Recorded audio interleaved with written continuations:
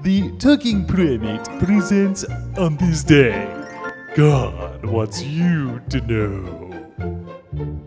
On this day, God wants you to know that the recent tornadic devastation in Oklahoma was not the fault of the all-powerful, all-knowing, all-loving creator of the universe.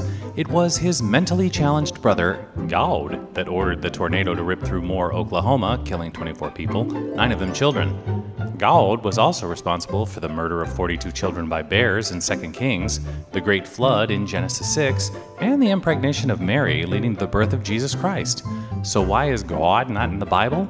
The whole "thou shalt have no other gods before me" thing is probably a pretty good place to start.